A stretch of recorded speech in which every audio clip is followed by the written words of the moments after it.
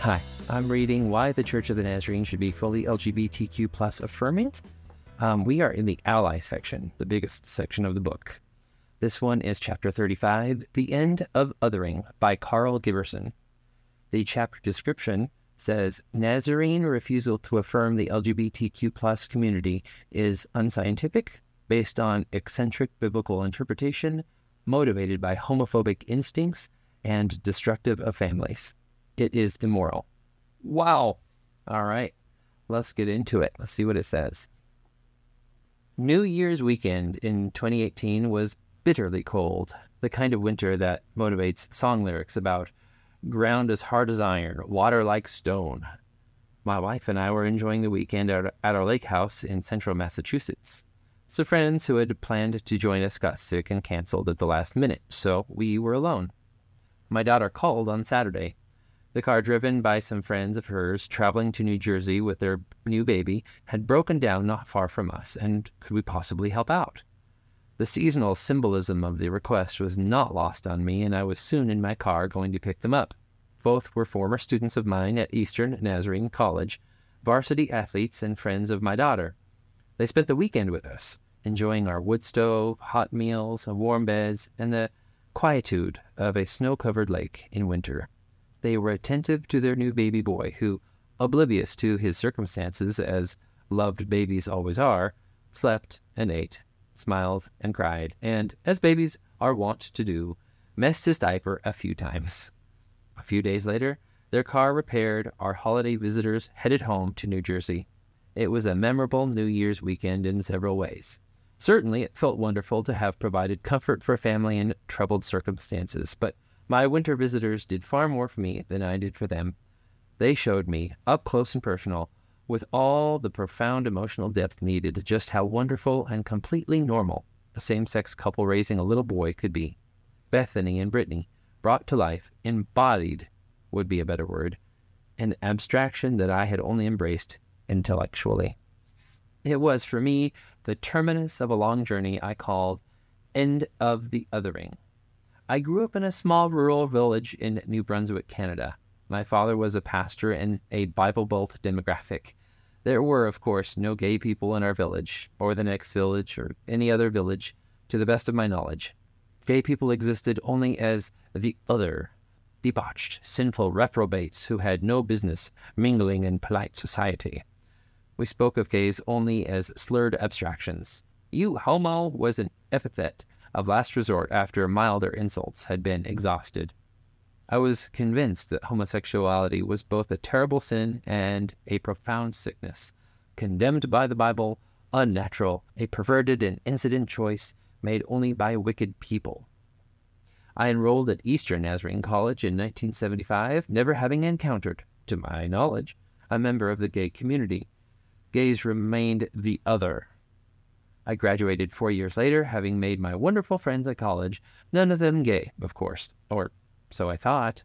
All of this changed in 1980 when I received a brief message from Kevin, the first and one of the best friends I had made in college. The message, printed in tiny letters on the flap of a birthday card, was, I am gay and living in San Diego with a lover. Any questions? Call me.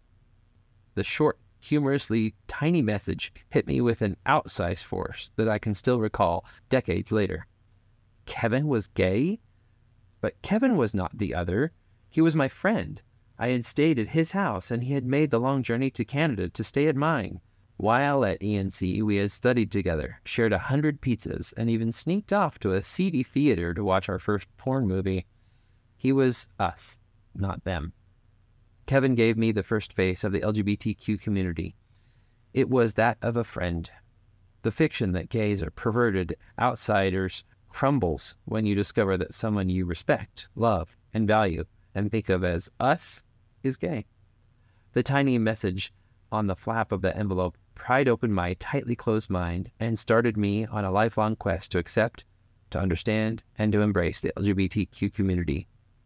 My journey parallels that of the American scientific and liberal culture, but, alas, not that of the evangelical community that had lagged far behind, having decided that this is a hill to die on. I watched as a veritable mountain of evidence from the natural and social sciences destroyed dangerous misconceptions about the nature of same-sex attraction. Unfortunately, evangelicals, especially Nazarenes, rejected the science and instead nurtured a culture of fear and hatred that has driven millions of young people away from the church, split families, and pushing many to suicide. The changes have all happened in my lifetime. In the years before I went to college, the American Psychological Association considered homosexuality to be a mental disorder, something to be cured or controlled. Evangelicals agreed, but enlarged it to be a morally perverted lifestyle choice, condemned in the Bible, personally destructive, socially corrosive, and only addressed through spiritual transformation. The Nazarene Manual reflected such views by labeling homosexuality an abomination, the strongest language used to describe any of the many things condemned in the Nazarene Guide to Faith and Practice.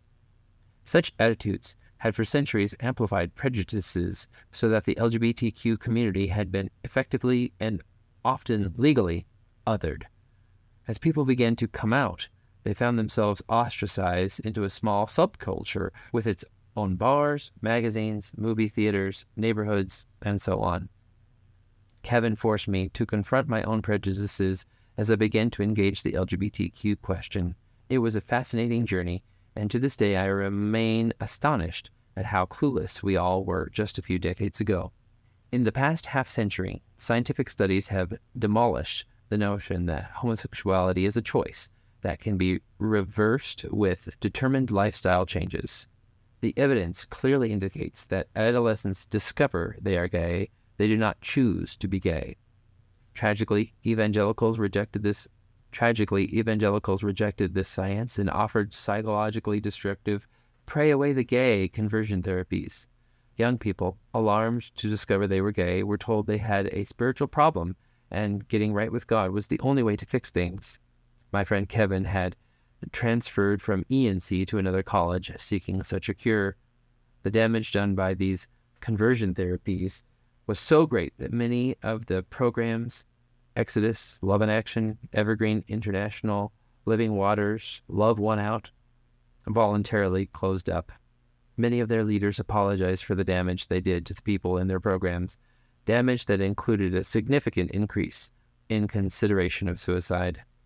Progressive states made such therapies illegal.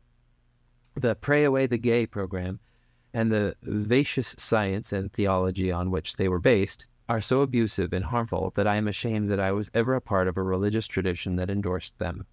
Evangelicals have long been inclined to defend the Bible against perceived threats from science, as we have seen in questions related to evolution, the age of the earth, and the Big Bang Theory. The cultural battles I engage professionally. Many evangelicals, including biblically trained scholars that I respect and I know as friends, are convinced the Bible condemns the LGBTQ lifestyle, but there is far less here than most people think. The description of same-sex activity as an abomination, for example, comes from Leviticus and is simply one of the countless obscure rules that nobody takes seriously any longer, like not eating shellfish, making clothes from different materials, getting tattoos, or cutting the hair at the sides of your head. One has to wonder why the same-sex taboo is so important, in contrast to all the peculiar and ignored injunctions in adjacent verses. A careful reading of all biblical texts, in fact, provides no basis to reject same-sex relationship between two free adults that love each other, unless the Levitical code is read with an eccentric selectivity and the other passages are distorted. The biblical injunctions are against rape, temple prostitution, and pederasty, but never once against same-sex marriages. Jesus, of course, said nothing on the subject. I won't labor this point, as there are other essays in this volume that will engage these issues. Suffice it to say, in the absence of a deep ingrained prejudice, there is only a weak case that the Bible condemns same-sex activity. Unfortunately, many of us do have such a deeply ingrained prejudice. It's called homophobia, and manifests itself as a visceral objection to same-sex attraction. It's so powerful that many people are quick to compare same-sex activity to having sex with animals, an incredibly offensive and absurd analogy. A student who made this comparison in my class at Eastern Nazarene College was almost assaulted by his more tolerant classmates. Homophobia is a poorly understood but widespread instinctual human prejudice, like fear of snakes or a deference to tall people. Billions of people, in fact, live under political regimes, many of them completely outside the Christian tradition, with aggressive anti-LGBTQ laws that are not based in any way on the Bible. After decades of exploration, I am convinced that evangelicals have been misled by their homophobic impulses. Deeply rooted prejudices, often invisible to us, create a confirmation bias that shapes what we see and don't see in the world. We end up concluding that things must be so because we want them to be so, not because the evidence points in that direction. This is how we read the Bible, glossing over the teachings on shellfish and sideburns while exclaiming, "See, homosexuality is an abomination. The Bible says so." The true abomination in this discussion is the way that evangelicals have treated the LGBTQ community. I was powerfully reminded of this and my shameful role in it when I received a message from a former ENC student who had struggled in college with his sexual orientation. In his message, he gave me the time and the day of when he had scheduled his suicide. As a last effort to cure himself of his homosexuality, as my friend Kevin had tried to do, he was attending yet another Pray Away the Gay conversion weekend. If the conversion failed this time, as it had so many others, he planned to end his life on the Monday evening after he returned to his dorm room at ENC. As I read his chilling words, a wave of shame rolled over me, for I knew I had been complicit as a part of the culture of misunderstanding, prejudice, and hatred that had brought him to this decision.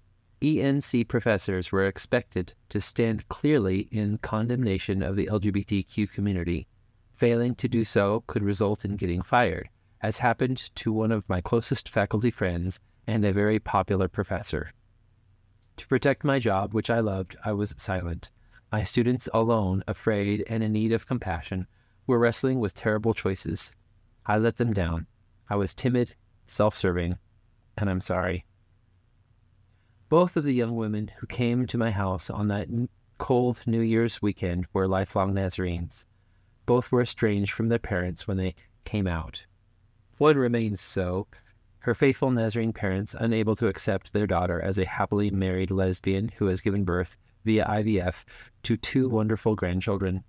As I watch this family develop, I am struck by how wholesome and thoroughly normal it is. 2 parents in love with and faithful to each other, raising 2 healthy, happy children. As research shows that children raised in such families grow up to be kinder, less aggressive, and more tolerant than their peers raised in traditional families. Why can we not embrace this? How can we continue to pass such hostile judgments on those of us who find themselves with non-traditional attractions? It is time to end the othering. Karl Giberson has held faculty positions at Eastern Nazarene College, Gordon College, and Stonehill College. He is a leading scholar of science and religion, having published 11 books, several translated into other languages, and hundreds of articles. He has spoken widely at the Vatican, Oxford University, London's Thomas More Center, and at venues in Brazil, Spain, the Canary Islands, and all over the United States. Well, Karl, thank you so much for your essay and for being an ally. Thank you also for clarifying that the homophobia that the church has is not necessarily a choice, but a visceral thing that we just have within us, like fear of snakes. So it is something that we can learn to overcome. That is a helpful thing, I think, to have that perspective. Thank you.